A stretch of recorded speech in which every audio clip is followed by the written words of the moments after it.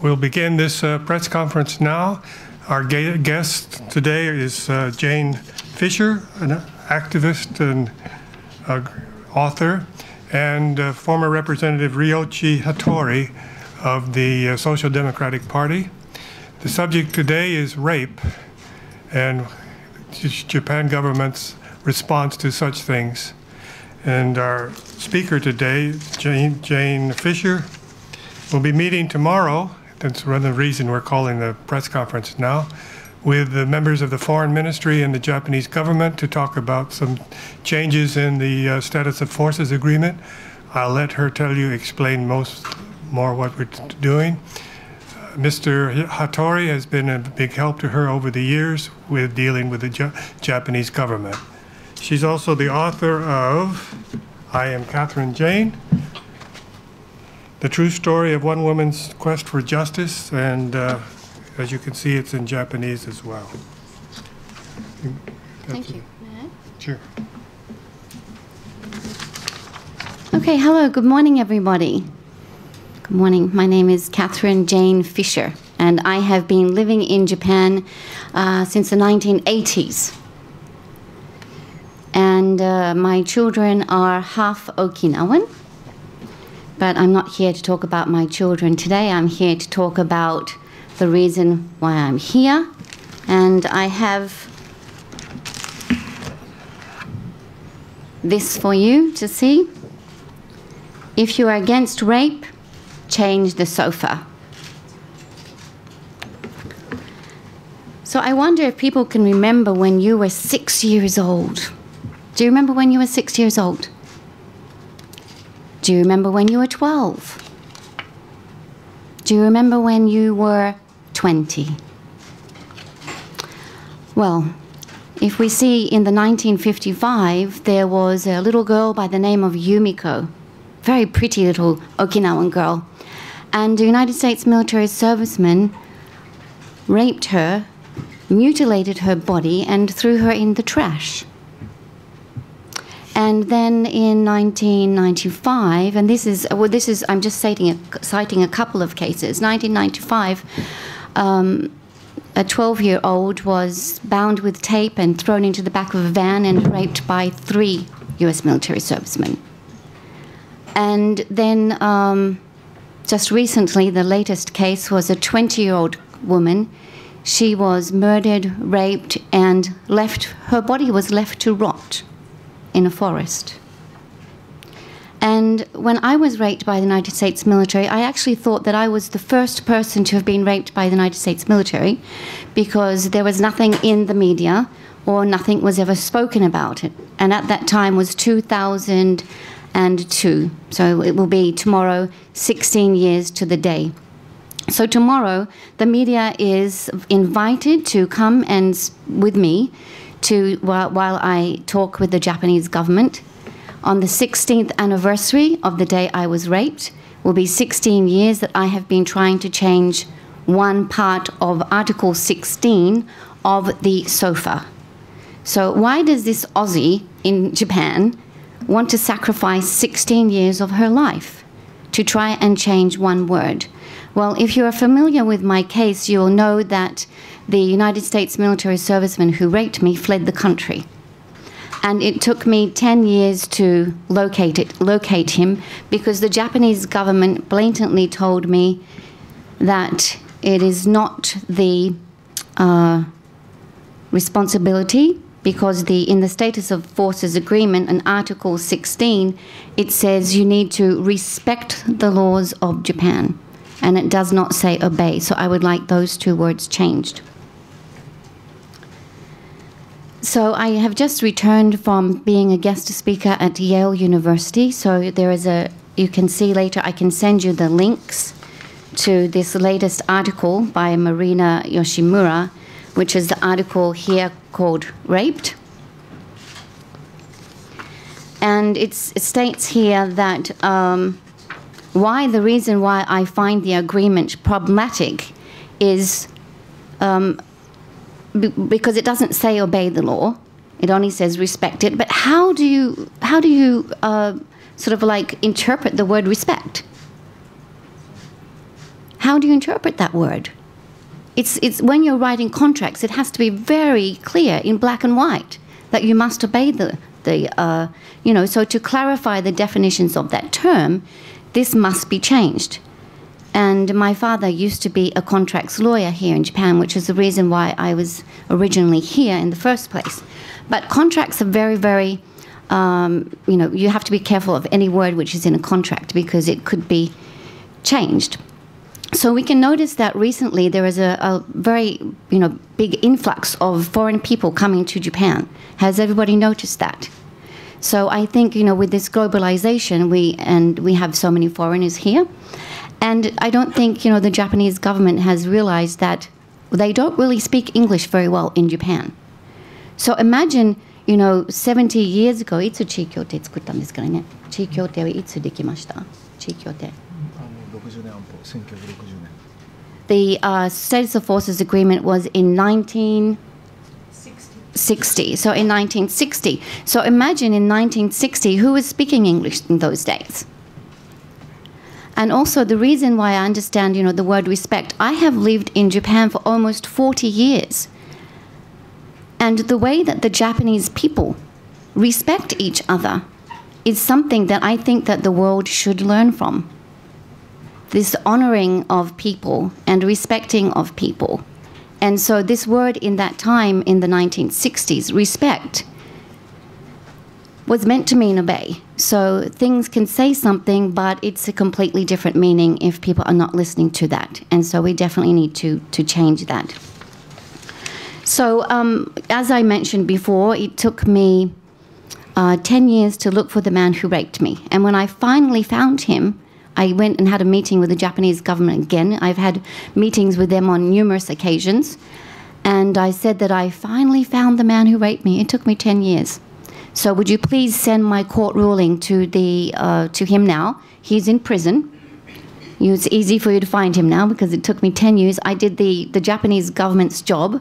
I deserved the salary of the foreign minister, actually, because I've been doing their job. So, and they said to me, thank you, but we can't send your court ruling to the American government or anywhere because we can't afford it. It took me 10 years, and they couldn't even afford a postage stamp. How about that?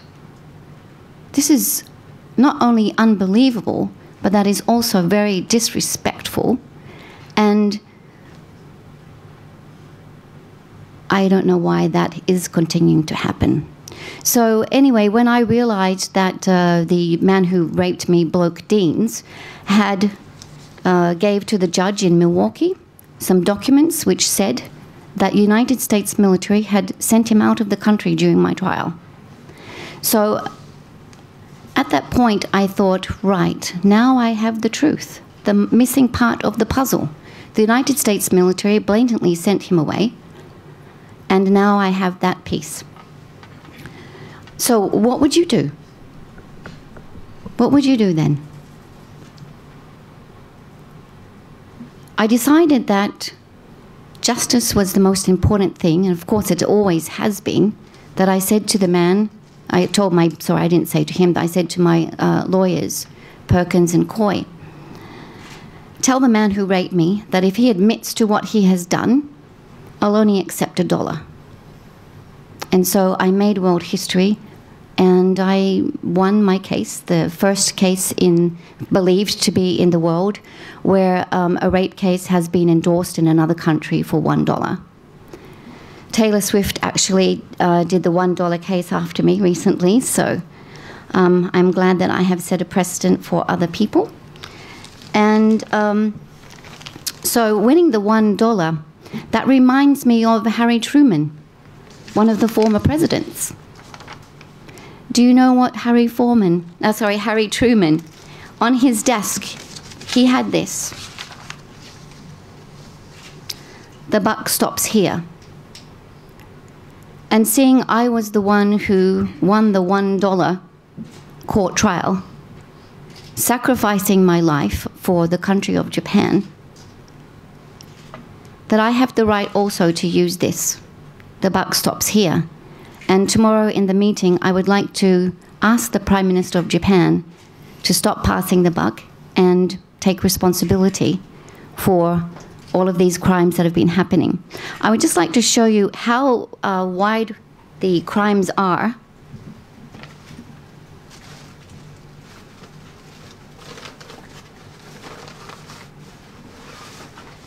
So you can imagine my shock when I realized that I wasn't the first person to be raped. And when I will just show you the scroll that I show people.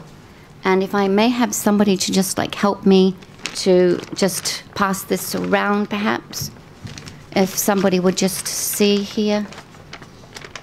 This is the amount of rapes which have been happening by United States military alone since the 1940s. So would somebody, or maybe one of the staff, would you kindly, thank you so much. Would you just like, just show that to the people I need to, from here. Just take this, and I will stand up and we can just see. So you can see my shock when, could you, okay, thank you. I need, okay, thank you. So it's quite long. This is the list of the rape and murders that have been happening in Japan. So this is 1952. It's quite long. Do we have all day? Do we have all day to look at this?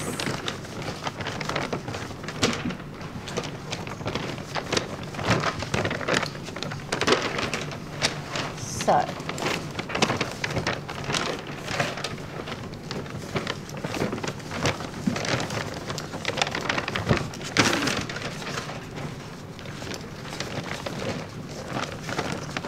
Quite horrific, isn't it?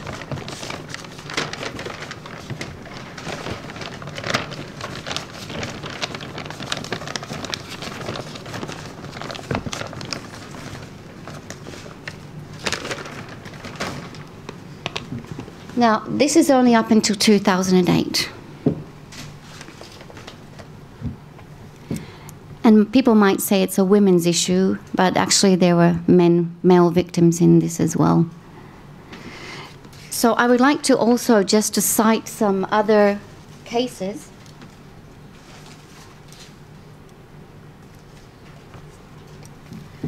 So Oliver Reese was a United States military serviceman who murdered a woman in Yokosuka. And then we have Major Brown. He tried to kidnap somebody. Kendrick Leggett was one of the 3 who gang raped the 12-year-old girl. Now, when he was sent back to the United States, what did Leggett do? He actually raped another woman and murdered her, and then he committed suicide. Now, if you look at the case of Anthony Sowell, his last station was Okinawa. And with the Anthony Sowell case, he actually murdered, I think it was probably around 11 women, and buried them in his back garden.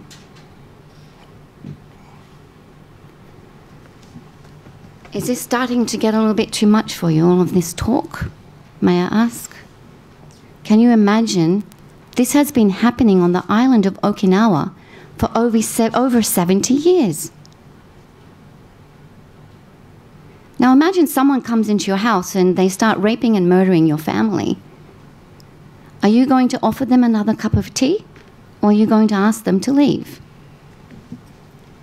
Now, we can say that in Okinawa and in Japan and all over the world, people are divided whether or not they would like to have the United States military stay, or to have them stay here, or for them to leave. That fact is the truth, and we all must agree on that. It's divided. I am not against the Japanese government, nor am I against the United States military. However, it is divided in the world. But God forbid, is it divided that we can rape and murder people? So who is going to take responsibility for this? I was just speaking to the Commissioner of Victims' Rights, Mr. Michael O'Connell, which you're all very welcome to email him later, about how the Australian government deals with victims of crime. Now you can imagine that Rina Shimabukuro's family, her body was left to rot in the forest, and they were so hurt that their daughter was murdered and raped. And of course they need payments to pay for funerals. Can you imagine, how would you be able to go to work after your precious daughter had been raped and murdered? They need to have compensation, don't you agree? So when the Japanese government, the United States military said, we're not paying, they have just recently said, we're not paying. The American military said because he was working for the United States military, he was a former, 昔は軍だったんですよね。昔軍でしたね、その方、人殺した人。He was a former United States military serviceman, but now he's a civilian component. And because of that, the American government said we don't need to pay. So who's going to pay? And the Japanese government said, well, they have to pay. Who is going to say the buck stops here?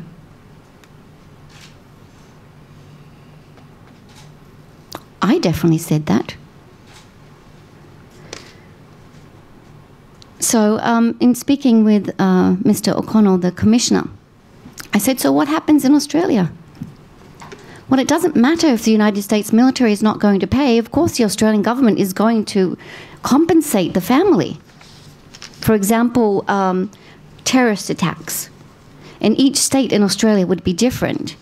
But the principle is the obligation to ensure that the victims of crimes and their families are treated with respect.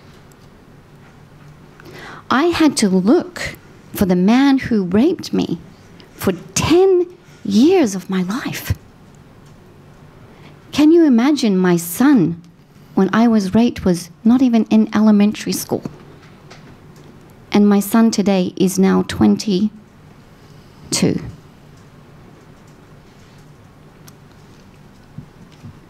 And I have 3 sons.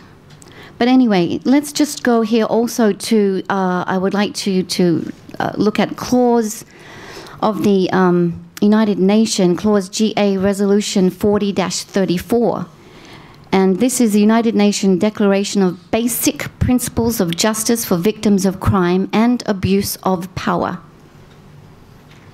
And it states that the state has the obligation to pay compensation to the victims of the bereaved, the victims of the, to the family of the murdered victims.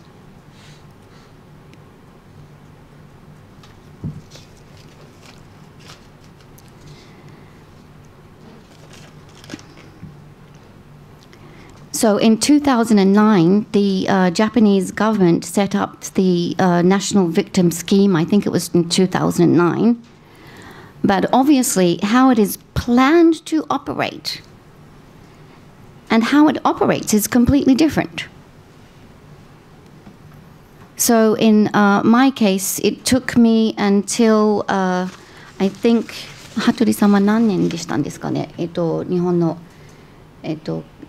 Ministry of Defense そのお金がいただいた。2008年。So in 2008, the Japanese government awarded compensation to me. It took me until 2008 to fight for some compensation. And I did receive some compensation which helped pay for some of my legal fees. But as you can imagine, the legal fees for Perkins and Coie was $200,000. And because of the Perkins and Coie, they decided that they would take my case pro bono. And so that is how I was able to afford it, because of the generosity of the American firm, law firm. So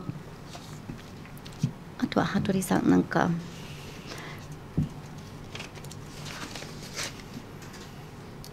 何分ですかね。あと30分ありますね。So I think like if you have chance tomorrow to come to the meeting, and I will be discussing how I think it's really necessary for us to change the word, because as you can see, the rapes and the murders are continuing like a broken record. And I would like to blatantly say to the media today is that if they are against rape, meaning the Japanese government and the United States military is against rape, they will take responsibility. And to eradicate rape and murder, that means they have to start obeying the laws of Japan, because respect means that they are able to flee. If they do not fail, and they fail to do so, then I believe that they do not care about victims. And it is obvious that they do not care if they do not change this agreement. I also have with me here today a rape test kit. I was the first woman who advocated for rape test kits in 2002, and now the Japanese government is finally making, rape crisis centers are now being available in Japan.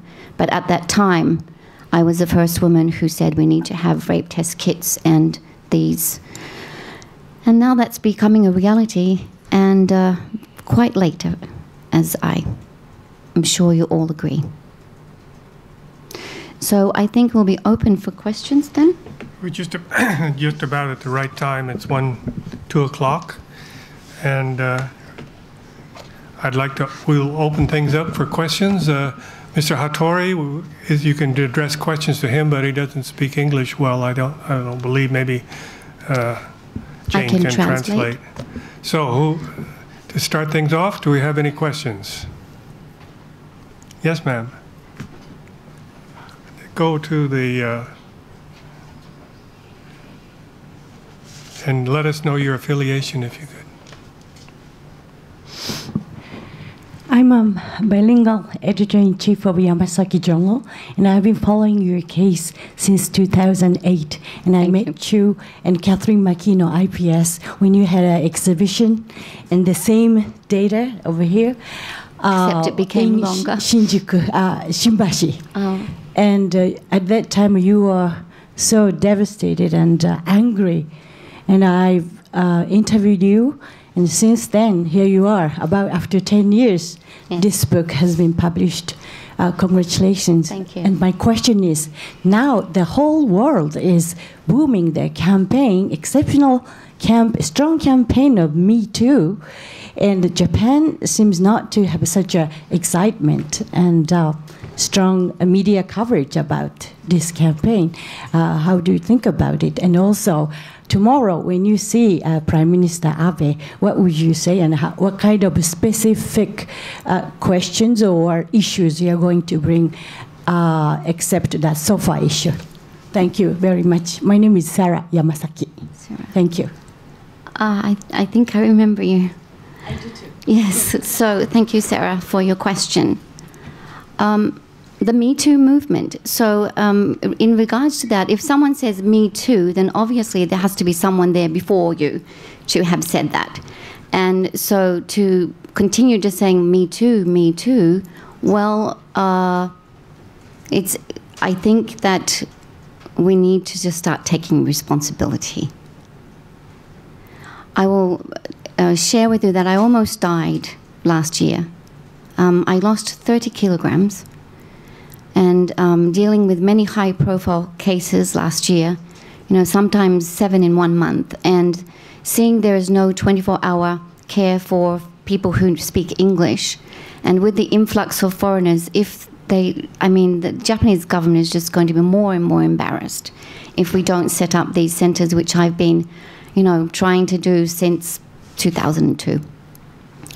But I think, the buck stops here, that we have to stop passing the dollar around. And also with the speaking to the Foreign Ministry's office tomorrow, some people were interested, like, why did you do this? Why did you just settle for $1? Do you know what is inside the dollar? Inside this $1 are 3 things: human rights, justice, and respect. And so last year when I almost died, I was actually I was in Okinawa, actually. And they said you needed to stay in hospital for 2 months. And I went to the beach and I said, God, is that all you got for me? I have been trying so hard to eradicate these crimes. I'm trying to, I don't know about you, but how could people sleep at night knowing this? And I have always said, this is not just about me. This is about thousands of people. This is about you. It's not about just one person. It's about so many people. I actually started writing the crimes on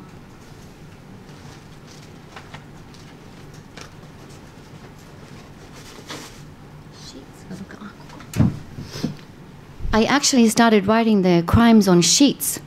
The white to represent the innocence of the victims, and the sheets to represent, like, why, how could government sleep at night knowing about this? And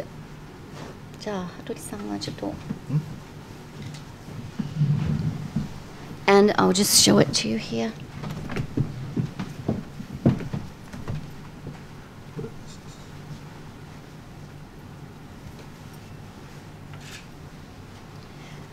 Now, if I was to complete this, it would probably be the size of a 70-floor building.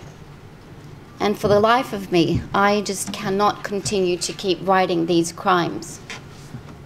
There were mothers who had small children on their back digging for potatoes. Even homeless people who were under bridges who were raped. And the crimes have just continued and continued. So can you imagine when, I think it was the $1 had actually arrived from a trust fund, and at that same time, Rina Shimabukuro, the 20-year-old girl, was raped and murdered. And I thought, what has changed? Nothing.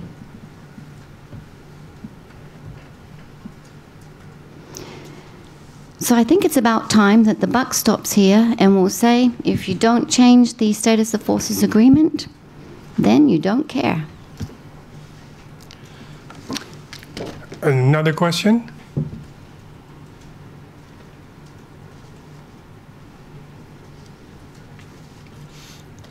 There's given a lot to chew on here. You sure there's nobody else wants to? Do we have any more questions?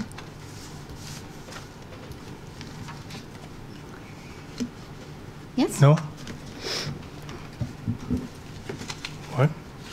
Oh, okay. Yes.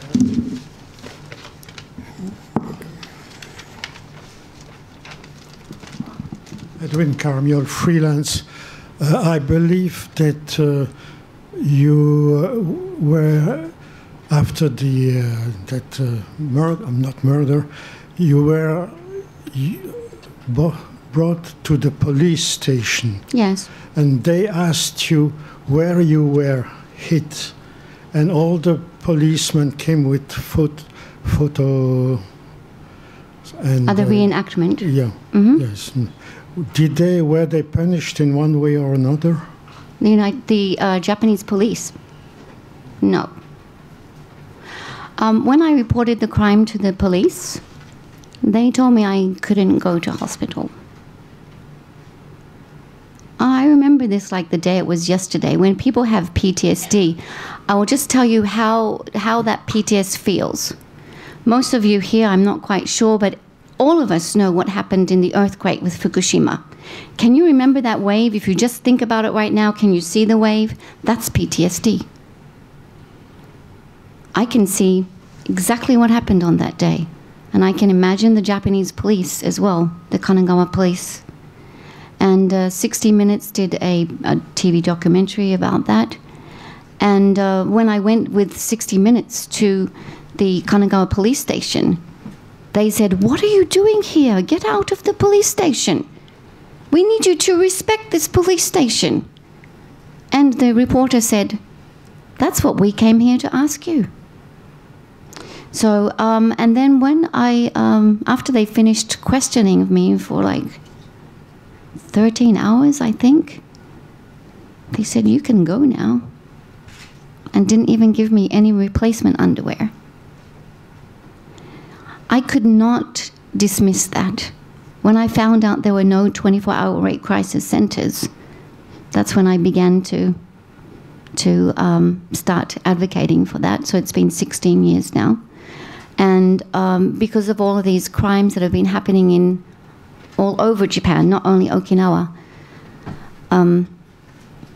I decided that someone has to make a stand. And for me to just sit here and say, me too, well, that means I'm passing the buck as well. So I have to say, no. And we all have to. This is not about me. This is about all of us. I even carried around these little name cards which said, if you're against rape, change the sofa. And I still have a lot left. I printed thousands of them over the years. But if something is definitely not working, then it needs to be changed. So definitely the way that the system is, it's not working now. So obviously something needs to be done. And as human beings, we need to change those things. And I really definitely do believe that if you change the status of forces agreement to the word obey, people will start obeying the law. Because if they don't, they have to take responsibility and will be put into prison. Thank you. Satisfied that your answer then. Another question, please. Did you, lady back there again? Go ahead. Yes, sure. We have a fair amount of time today. Sarah Yamasaki again. Can you send any message to silence victims? Because the majority of the rape victims in Japan has been forcibly silenced by society, community, parents, relatives, police, as you said. And your case is really rare because you're so strong, or you determined, such as Saori Ito's case is unusual because she got media coverage. There's no if there's no media coverage, it means there's no record remained and no history, and she may keep silence until she died. So there are tons of silence victims of the world, in Japan especially. So you have any messages to those victims who kept silence? Can they do something? Maybe they can read your book, and what? Thank you. Thank you.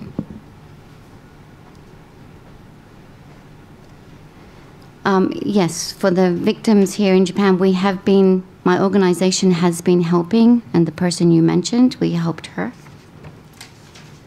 And what I would like to say is, I decided one day that, am I going to continue, printing these sheets? And I decided that I'm not a victim. I'm nobody's victim. I'm not just merely surviving life. I have so much love inside of my body that I think it might explode from my veins. And so I came up with the word empowertarian. It's a new word for the dictionary. And empowertarian means to empower your life, your own life, and the lives of others. So I'm not going to wait around with bated breath for anybody to do something for me. This is my life, and I will live it. And I will keep on shining, and if people can't deal with that, then they need to wear a pair of shades. So, but if we look here in, the reason why I was actually able to find the man who raped me, he was raping other women, and they contacted me. So in the United States, sending a rapist back to another country, you can see that it's just going to cause havoc in another country. So you have to stop passing the buck and take responsibility where it happens. But I just like to, I have been intimidated by secret police, by people who come up on the train and I mean, they've been doing it for almost 2 decades now. I'm kind of like used to it. But why do I have to get used to that? Death threats. Actually, the United States military, I'd just like to say here, what did he say to me here? I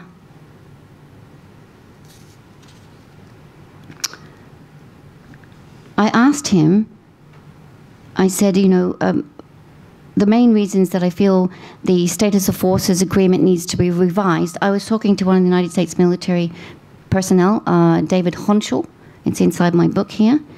And very nonchalantly, he said, excuse me, but we believe that we have no gain in talking to you. And it was as though he paused, knowing that I thought he saw my jaw drop. And I said, for the record, would you mind repeating what you just said to me? And he said, this time a little bit more slowly so it could sink in. And he said, we, the United States military, have no gain in talking to you.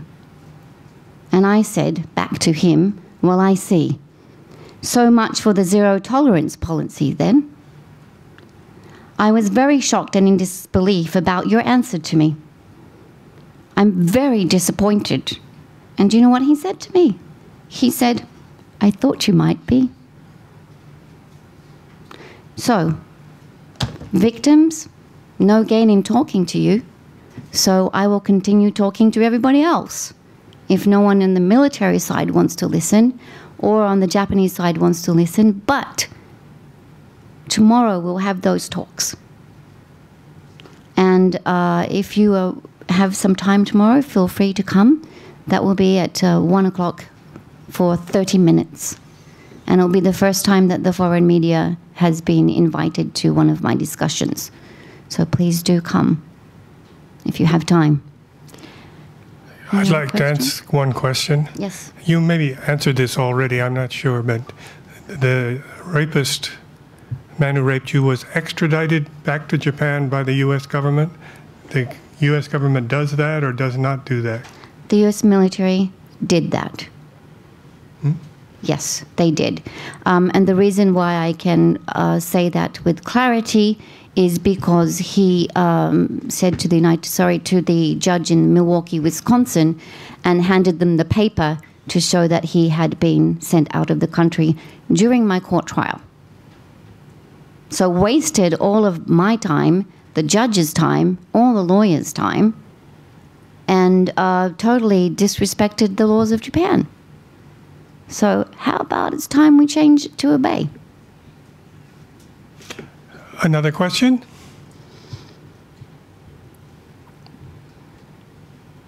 We still have some time left on our allotment, if you wish. Yes, sir?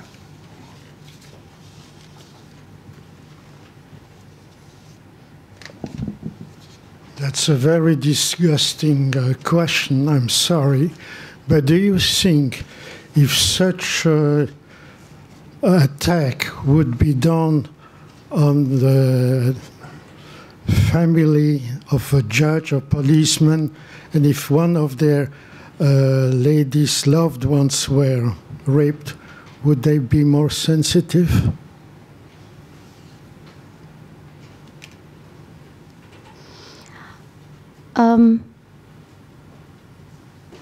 I think that's a pretty easy answer. It's an easy answer, and the question to that is, of course. If, you know, so for example, high-profile people, they are escorted by police or by bodyguards, right? And that is correct to say. So, but one cannot safely walk in the streets of Japan. Do we have to have bodyguards and escorts? And if we are not able to have these bodyguards and escorts when walking on the streets of Okinawa or in Tokyo or around the military bases, then definitely the Japanese government, the United States military, needs to do something about that. That is not our job to take care of their personnel. And we should safely be able to walk there. without having escorts or, you know, so if it was, God forbid, somebody who was of high profile, it would be a completely different story. So there it comes back to the status of forces agreement, which needs to be changed.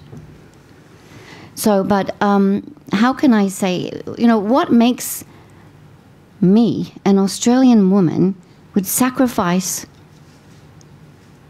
I would say that the people in Okinawa and the ones who are raped and murdered by the United States military, their lives have been unwillingly sacrificed,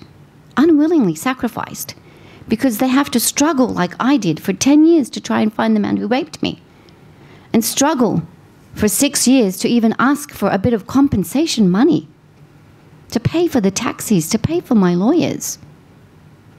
However, I do believe that, sorry, I have PTSD, sometimes I lose my train of thought, but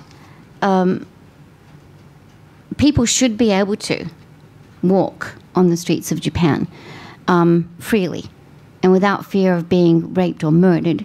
And the victims, because look at it this way, nobody gets raped or murdered wanting to get money. So why does a person's family, you know, the family of the person who was murdered, why do they have to beg for money for the funeral? Why do they have to spend 10 years of their life trying to get justice? It should be handed to them on a platter. We are all bleed the same, and we're all the same. We're all human beings. And I do believe that these communications have to start talking. We have to start talking to each other. And I hope tomorrow this is going to be a major change. If it takes me another 16 years, I'll still go. But as I said, why would one Australian woman want to do this for 16 years? Well, in 2002, no one else was doing it. But, you know, when I was standing on that stage in Okinawa, it was in Chatan, and I just went back there recently. It was 10 years ago, actually, on March 23rd, that I stood on the stage in Okinawa in the pouring rain in front of over 6,000 people. And I said, Okinawa, Okinawa, warukunai Okinawa, warukunai watashi. Okinawa, Okinawa, you are never to blame for this, and either was I. And when I stood off from that podium, sir, do you know there were so many women waiting for me? And one woman, she held out her hand to me and grabbed my hand. And I thought, who is this lady? She grabbed her hand and she said, thank you, Jane. I'm 70 years old and I was raped 50 years ago. But because of you, I'm going to live my life from today. And then I was, you know, I had to be taken away because some of my life was in danger. I don't know what was happening. I was taken away. I didn't have a chance to speak to the other people. But this has just been happening for too long. I don't know how many years of my life I have left to continue this, but I will continue. But I am very, I would say, hopeful tomorrow that we will have good discussions, because the world is watching and we need to make changes, and that's why the buck stops here, using that $1 which was afforded to me. I think we have time for one more question, if there are any more questions. If not, I think we'll declare this press conference adjourned. May I just say one thing? Sure. For me, the pain of all of this, and knowing this, and to keep on continuing to do this without getting paid for 16 years really took a toll on my life. And that's why I had to come up with the Empowertarian. But I think that all of us can become Empowertarians. We can all empower each other's lives. The Japanese government can start empowering victims, because we need to begin empowering society, empowering our communities, making it safe for people to walk in the streets. And if we can't make it safe, then to help the victims and help their families if they've been murdered. I don't think that's too much to ask. And so tomorrow, that's what I'll be going to ask them once again. So thank you very much. We're adjourned now. Well, thank you very much for our Thank you. speakers. Thank you and very I much. think we'll call this to a close. Thank you very much.